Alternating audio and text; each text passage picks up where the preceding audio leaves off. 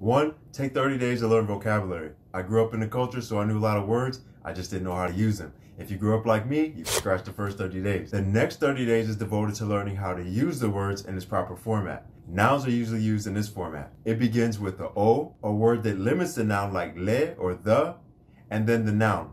In this case, we're going to use pasi or bus, or le pasi, the bus. Verbs are usually connected to tense markers like recent tense, ua, and then the verb sao or come, has come, ua sao. Locations usually begin with one of many prepositional terms and contains a target noun. For example, to the store or ile fale o loa.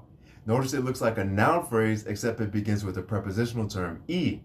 Once you know the individual phrase structure, you can rearrange o le pasi ua sao ile fale o loa to ua sao le pasi ile fale o loa. That second 30 days, you can spend taking words that you know and writing a journal in Samoan phrase format. Read it out loud and repeat. There's so much to do to refine your skills like learning connecting words, but these are the basics and they're going to take you far.